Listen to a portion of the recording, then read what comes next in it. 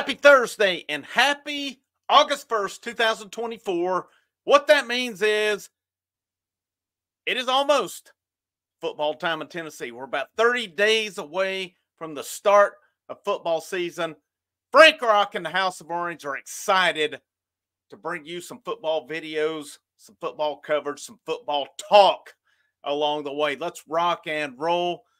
But before we talk about 2024 and the class of 2025, there's potential big news on the horizon for Tennessee Volunteers and the 2026 class. Saturday night, Faison Brandon, 24/7 sports #1 prospect in the country.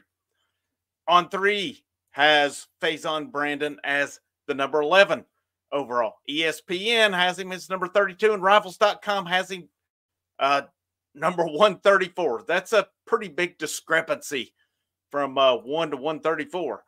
But we'll go with what 24/7 says in this one. Number 1 prospect in the country, Faison Brandon, Saturday night announces his choice, Tennessee, Alabama. That's believed to be who it's between. LSU's in there as well. The good guys, the Vols. Faison Brandon was in Knoxville this past weekend.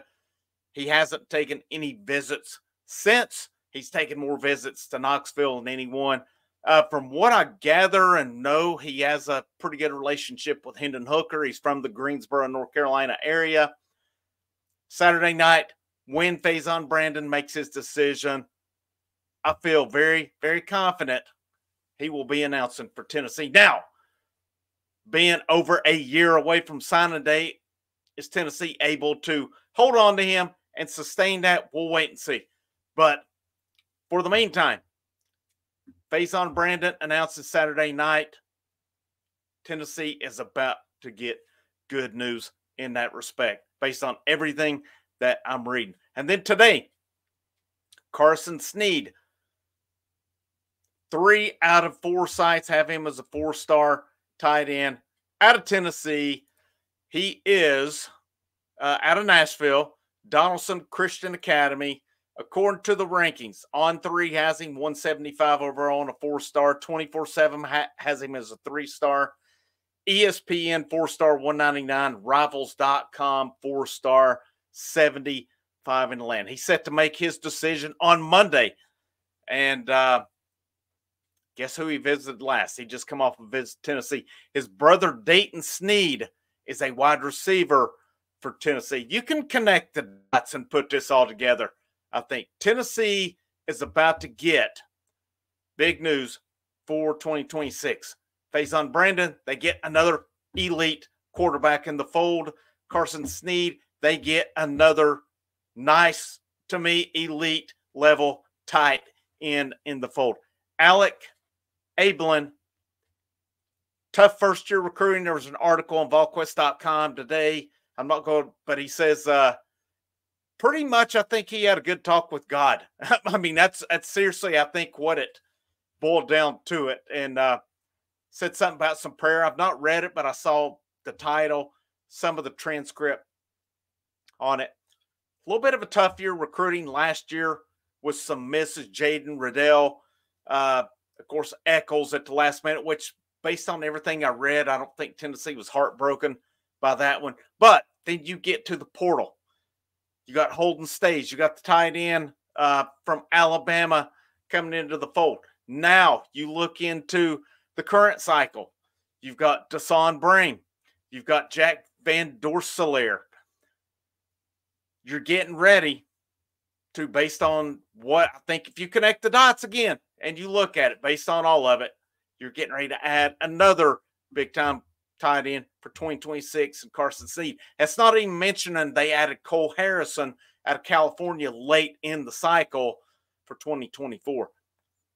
All these coaches, man, some of these coaches that got kind of a bad rap last year for recruiting because they missed on some, you look at what they're doing a year later. Number 1, and somebody mentioned it in one of my chats, that recruiting cloud, that cloud that was over the program, it's gone. Some of these guys, too, they're more thorough. I feel identifying the guys that mesh with this program. It's about relationships. It's about identifying who fits, who does not. They're identifying guys who fit with them. This program is on the up. Things are happening. There's excitement around the team for this year. There's excitement around the team for years to come. You add Faison Brandon in the fold. You have 4 levels of elite quarterbacks based on what I'm seeing. Nico Iamaleava, currently in the fold 2 years. He's your guy. Jake Merklinger. Big things have been said about him. A lot of good things have been said about him. George McIntyre comes in next year. Faison Brandon makes it official on Saturday night. He's in the fold. That's what was big with David Sanders last weekend. David Sanders visited Knoxville. You had potentially 4 quarterbacks recruiting him to protect them. Is Nebraska and Ohio State doing that? No, they're not. Do they have good quarterbacks? Yes. Do they have elite quarterbacks on their campus? Yes. According to the rankings, they do. Do they have 4 of them? Nope. Absolutely not. Tennessee's rolling right now. Their coaching staff, they're recruiting excellent right now. What a difference a year makes. And they did good last year, but the misses was what people were stuck on so much. Tennessee, and that's not even me mentioning Juan Gaston announces this weekend, offensive lineman out of Georgia, teammate of Travis Smith Jr. From what I've read, nobody knows where he's going. Tennessee has a real shot. Will they get him? I have to think Georgia's the favorite. I have to think Georgia's the favorite, but it seems to be Georgia, Tennessee, Oregon. Based on what I'm reading, Tennessee is a real threat in this one. Be huge if they get him. 2 weeks from Saturday, David Sanders Jr. makes his announcement. There's still 2 weeks to go in that recruitment. To me, it's a surprise if he does not announce for Tennessee. And then to me, and I saw some of the VolQuest mods say this, and I agree with this.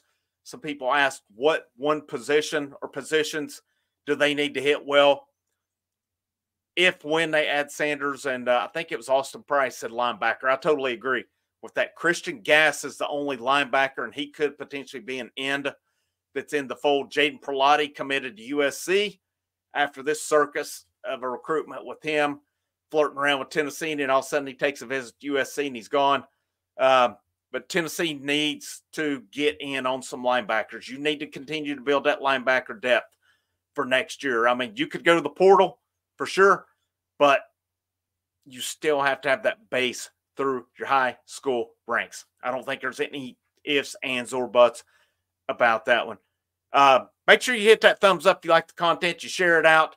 If you have not already and you like the content, make sure you subscribe to the channel for notifications. Monday night, 7 o'clock. That's going to be our night. 7 o'clock Monday night, we'll go live on here. There's 3 membership options if you want to check that out. If you hit the join button, it'll give you the tiers for that. There's also the House of Orange Patreon as well if you just want to contribute to the channel each month as well, and that's greatly appreciated. Frank Rock, House of Orange Sports Channel. Have a great rest of your evening, and go Vols.